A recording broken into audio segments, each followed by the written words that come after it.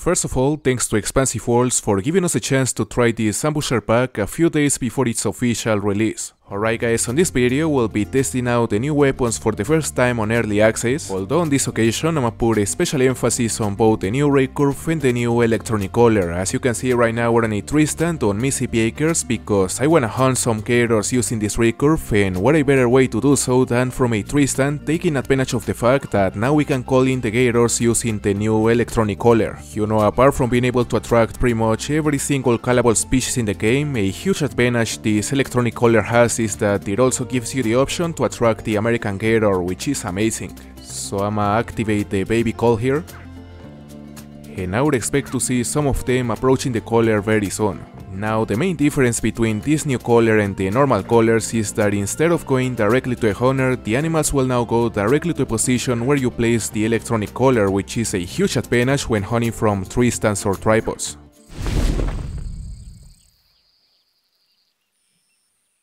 Oh, look. A level 2 female, that's the first gator of the hunt.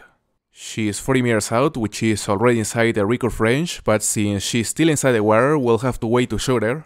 And now she's about 20 meters out. As you can see, she's heading directly to a collar, which is exactly what I expected to see. So as soon as she gives us a broadside angle, I'ma go for the shot. You know, this is gonna be our first kill using this new recurve, which by the way gives you the option to mount any of the bow sights. I mean, you can mount the 5-pin, the 3-pin, even the high-tech sight, but as you can see on this occasion we're using it without any sight, which is of course a lot more challenging. We actually have to aim in between those two blades.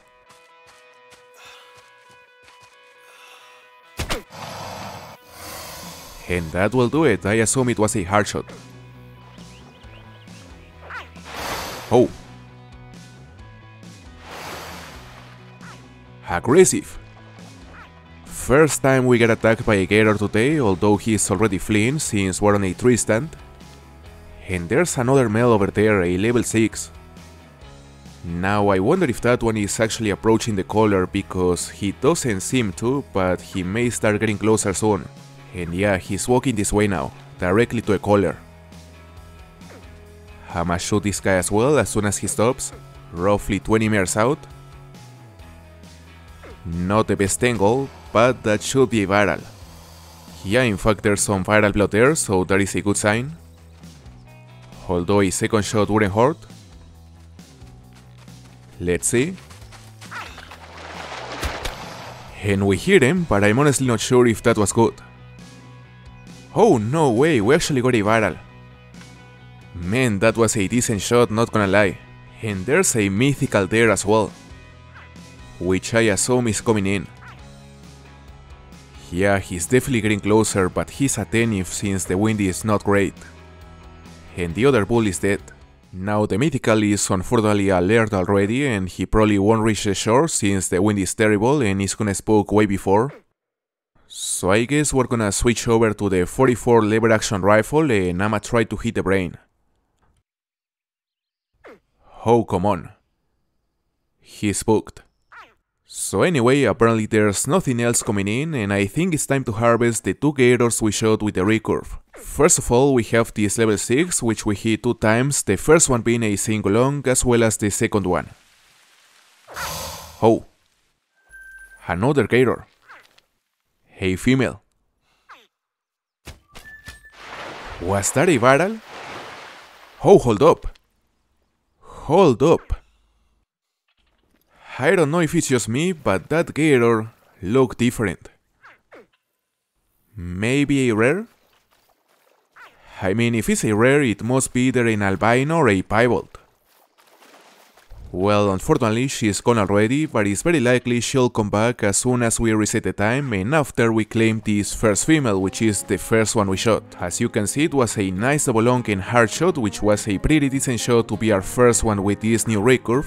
And now it's time to go back to Outpost to reset the time and see if the potential rare visage shows up again.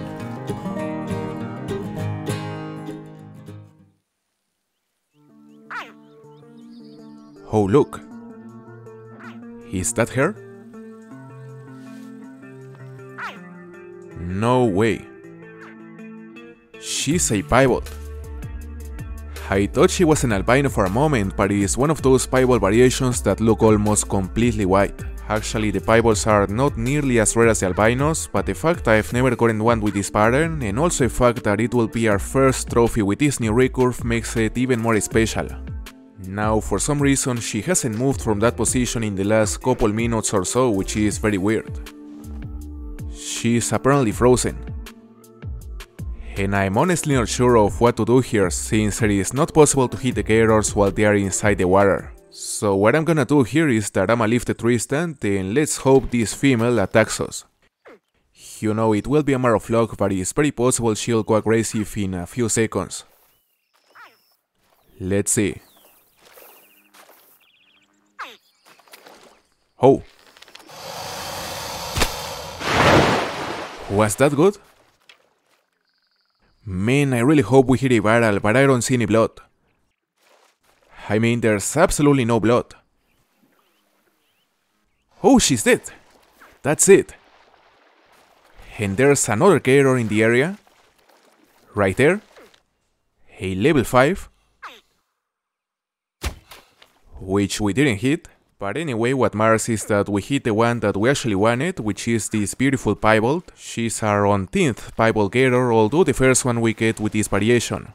Frankly, it looks amazing, in my opinion just as cool as an albino. And now, having tested out this new recurve, the next thing we're gonna do today is to shoot some stuff using the new Moradi model 1897.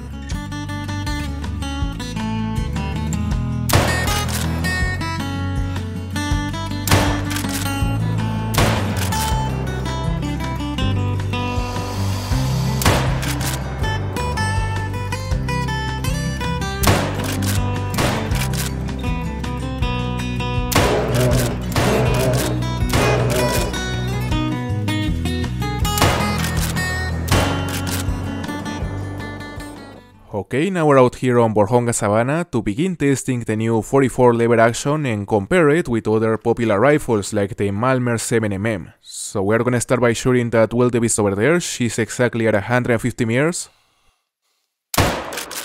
And that should be a double long. 50 to 75 health. 25 to 50, she's going down quickly.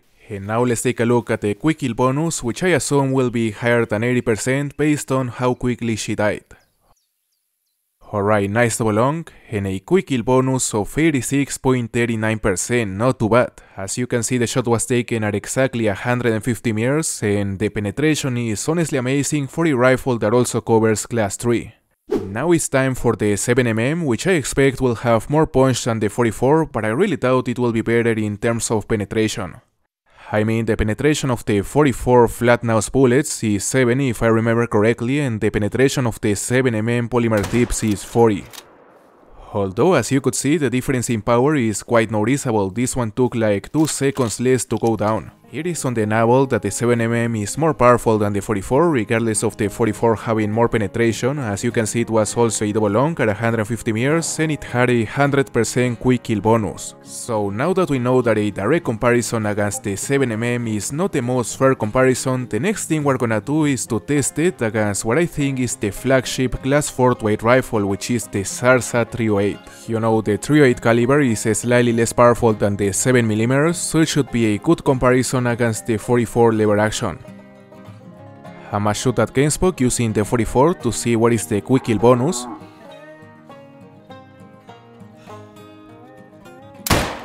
And that should be a double long. She is taking a while to die though. Alright, there's another female GameSpot over there, also 150 meters out. So I'ma shoot this one using the Sarsa, and then we're gonna compare the quick kill bonuses. We'll see which caliber gives us a higher quick kill. And it's also taking a while to go down, so it's hard to tell at a first glance which caliber is more powerful. Alright, first of all, let's harvest the one we shot using the 44. As you can see, it was in fact a double long at 152 meters. And as for the quick kill bonus, a 27.78% only. Not a great percentage, but it's actually not too bad considering that this is a class 8 species and this caliber covers class 3 to 8.